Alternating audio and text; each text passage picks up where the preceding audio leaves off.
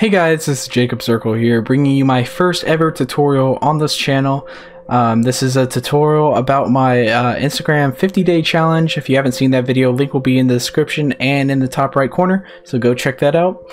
First off, I want to thank this user for leaving me a comment suggesting this tutorial series. If you have any ideas or anything you want me to cover, make sure to leave them down in the comments below. But anyway, let's get started. Okay, first things first, you want to check to make sure that you're in Blender 2.83. This is the most recent Blender as this video is released.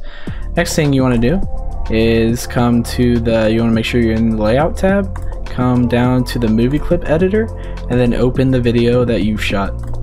In this tutorial, I'm going to be using the lease prime example. I did a lot of camera shaking. It's pretty blurry. It's shot at 24 FPS, but if you're trying to do it for the first time, I would recommend doing as small of movements as possible and shooting in a higher frame rate. That way you will have an easier time tracking. But the first thing I want to do is come into this section and then set the resolution to whatever resolution you shot in. Mine was shot in 4K, so I'm going to change it to that resolution, and then also make sure that the frame rate is the correct resolution. Again, I'm shooting at 24, but yours might be shot at 30 or 60. Next thing you want to do is come over here to set scene frames. That'll just set the frame count to whatever amount of frames that are in the video, and then you want to hit Prefetch. Prefetch allows the video frames to be stored in the cache, and that just makes for an easier viewing experience and a faster clip.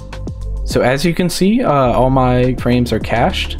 If it wasn't, then this bar would be slightly over once you get over to here. So a way you can fix that is by going to Edit and then Preferences, and then you want to go to the System Preferences right here, and then go down to the Video Sequencer section and make sure your cache limit, I would say around half of your RAM. So I have 16 gigs, I set it to 8 gigs. Usually it's around, I want to say 4 gigs at the start, so I doubled mine to 8,000. So you want to make sure to do that because you want all of yours to be prefetched, and you can see the video is real stable now. Now what we want to do is we want to change some of these settings around right here. So first, the motion method. Most people use perspective and affine, but for a clip like this, I think the best method is to use lock, rotation, and scale. Basically, you want to use these two if there are minor movements, and then this one if there are big movements like this. Match, you want to keep on keyframe. You can do previous frame, but that'll take a lot longer, and so for the sake of this tutorial, we're going to keep it on keyframe. Prepass you leave checked, and then normalize, I will check that for this tutorial. Biggest thing though is for these tracking settings extra, you want to make sure that the correlation is 0.9. It'll make sure that each tracking marker is 90% certain it is correct. But anyway, to get started, you want to make sure you're on the first frame, and then you can hit this Detect Features button up here. What that'll do is it'll detect all these features, as you can see right here. You want to make sure you do this right when you start, but go to the Detect Features section. If you don't see it, like say if I click off of it, it won't be down here, so you want to make sure you do it the first thing that you do when you hit Detect Features. You want to come down here again. Threshold is the one that we're going to change. Whoops, didn't mean to do that. So threshold, we're going to change to a 0.01. That will just give us more markers on the screen, and then all the rest you can leave the same. But what I like to do is I'll have all these markers here. You want to increase the size just by a bit. I did that by hitting S and then moving my mouse up. That'll increase the size by just a tiny amount. That'll lead to better tracking. So all we want to do now is we can either go down to this tracking section and hit the track markers button, or the hotkey is Control T, and that's what I use. And to know that it works, you can either see it moving on screen right now, or there will be a track marker section down here, and the percent should be going up. But as you can see, some of the markers are getting tracked, but these red markers are tracker markers that were lost, which means that the system couldn't get that 90% like certainty it was right, so it canceled the tracking for that marker. But if we let it finish up real quick, you can see that some markers actually did make it out through the whole clip, which is really nice. Those are usually the markers you want to keep the most. You can see some of them like moving around and stuff and doing weird stuff. We can deal with that later, but yeah, so that was our first one. Now what you want to do is you want to do the exact same thing again, but you want to go to a point where a lot of the markers disappear. Since this area is not really covered as much as this area, we're going to go ahead and do another section. So you want to detect features again, and then the settings should have been saved from last time, the 0.01, so we can keep it like that. Again, hit S and then scale it up a bit, and then hit track again. We just want to keep repeating that step until we have trackers all throughout our clip in a majority of the frame. So I'll be back once I do that. Okay, so I did that about 4 or 5 more times, and you should get at the end of the screen to look like this, just a bunch of tracking markers. Don't worry, don't get overwhelmed or anything. We'll solve this, clean it up in a bit. But you want to make sure throughout your whole clip you always have markers on screen. Blender will need at least 8 per screen, but I usually like to get a lot more just to have a better track. So you should see this, and then what we can do is come over to the solve section up here, and then go, we want to hit keyframe, because it'll choose both this A and B. We want to let that computer figure it out, because it'll tell us what section of the video will have the most movement, and so it'll make the hardest tracking spots, and so we want the computer to know that. We want to refine.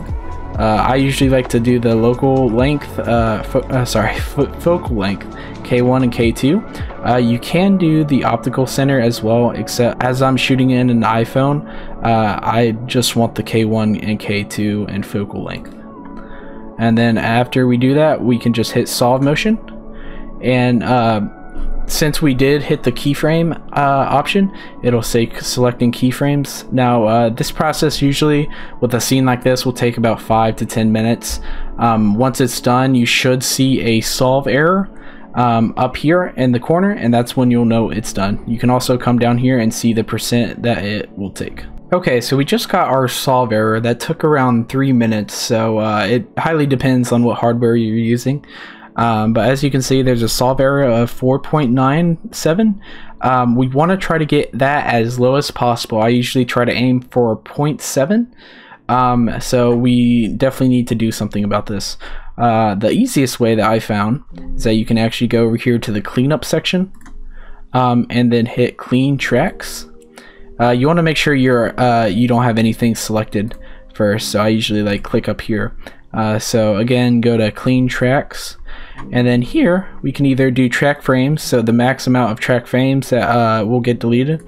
I usually don't mess with that. I like to mess with this reprojection error, and so that is basically just the solve error of each individual tracking marker.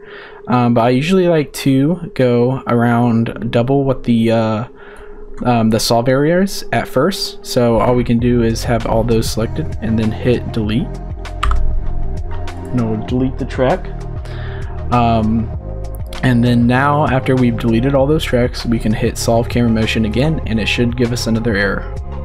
Okay, I just got my second solve error, and as you can see, just by doing that, we are already down at 0.9. So definitely do that. It's an easy way to get your error down. But one thing I forgot to tell you guys before is you after you do the first solve error, you want to uncheck this keyframe box. That'll save you a lot of time just down the road, and there's no really need for it. But again, you're gonna want to go to clean tracks. Usually still I do double. But if you get here and there's not really that much, I usually come down a little bit more and just try to get a little more. And then again, delete, and then solve the camera motion again. Okay, I cleaned the tracks 2 more times and was able to get the solve error down to 0.49, so basically 0.5. So that's, I think, a really good error to get. Of course, if you're doing something like bigger budget or something, you want to try to get that, I would say, around the 0.2 or 0.3, just to get that extra bit of like precision. But once we're here, we can actually go ahead and drag a new scene down. I usually like to just see what this is going to look like in the 3D viewport. And so now that we have our solver and everything, we can come all the way down and then set up tracking scene. So that'll set up a tracking scene right here. Let me actually turn on the keys that I press just so you guys can see right here. So once we have that, we can actually go in the camera view and see that we have our background plate and video on the camera itself. So what we actually want to do is we want to go to the camera up here. I usually like to come down to this camera section, go to background images, and then make the alpha 1. That'll make this non-transparent so we can see the whole thing. But as you can see, it's a little wonky looking. If we move the timeline around and stuff, it will still track the motion, but as you can see, it's not the way we want it. So we want to change some more things in here. So first off, you want to see where you want to place your object in the scene, and you want to find that point down here. You want to make sure it's a point that's tracked. So you can see this is the point that's tracked right here, and that's where I want to place my object. So I'm going to hit that and then hit set origin. Automatically that sets the origin of that point to there. So now we want to make the box smaller, but instead of just making the size smaller up here, we can actually, if I select that point and then let's say this point, come over here to the set scale, and we're gonna set scale right there. It made it a little bit smaller, but I want it a little more smaller, so I'm gonna set it to, I think 5 is a good spot. Let's see how that looks. A little too small, so I would say let's do half of that, 2.5. That looks good enough, and as you can see, it made the scale smaller. So now what we want to do is actually get the object to be on the same plane as our ground in the video. So what we can do with that is you want to select 3 points that are going to be on the ground. So I'm going to select again this point, and then this point right here. Those 3 are all on the ground, and then hit this floor button right here. Automatically that sets the floor, and it is looking really good. Sometimes it'll be finicky, so you want to try many different floor spots, but that looks really good right there. Again, you just need to select 3 points that are on the floor. It should work most of the time, but sometimes it doesn't. So now that we have it the way we want it, we can actually usually I like to set the rotation. So what we can do then is if this is the origin point right here, then I want this, let's see, I want to see this point right here. Where is that? There, that's the point. And then I can set that as either the X or Y axis. I usually like to set the Y axis like that, and that way we kind of have the horizon going with kind of like these lines right here. And then you can just, I like to scale this up just to get the shadow, and then you want to come to the side view and then just scale that up. So it's sitting on this floor right here. And then if I just want to hide the floor real quick to see if I have the tracking correct. If we play through the tracking, it's going to be slower just because it is 4K footage and it's not prefetched. But as you can see, this roughly follows the outline of the camera. It correctly pans and zooms and all that stuff. So it's looking really good. Nothing really too eye-catching right there. So we can actually go ahead and close this by right-clicking the side and then join the areas right there. And now we have this in full screen mode. And with that, we are finally done with the motion tracking part of this tutorial series. The video will be on screen of the just the motion tracking. In the part 2, we will cover the lighting and also how to make the scene look more realistic and stuff. The final video is already posted to my Instagram. It's on the screen right now and also in the description below, along with my other social media. So definitely go check that out. That's where I post my finalized stuff, usually before I finish a tutorial. So if you want to see the final result, please go check that out. But anyway, guys, again, if you want to send me tutorial suggestions down in the comments, I'd love to hear them and love to help you guys out. But anyway, guys, thank you guys so much for watching, and I will see you guys later. Peace.